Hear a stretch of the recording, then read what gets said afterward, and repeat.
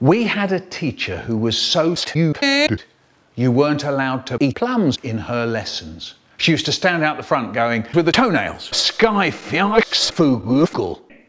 And you had the whole morning to get through.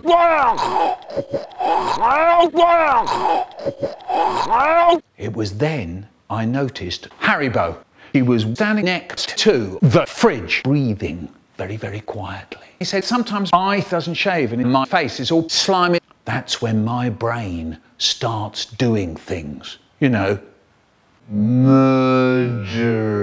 Oh no! The moment I dread when Haribo goes from being quiet to absolutely horrible. That's when I call my Sky Fugel and kill Haribo with a rolled up tomato. Not long after, a few days later, I went to the prison.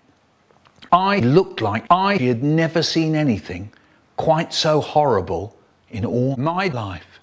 Not long after, I got some weird from the crying potato Fugel.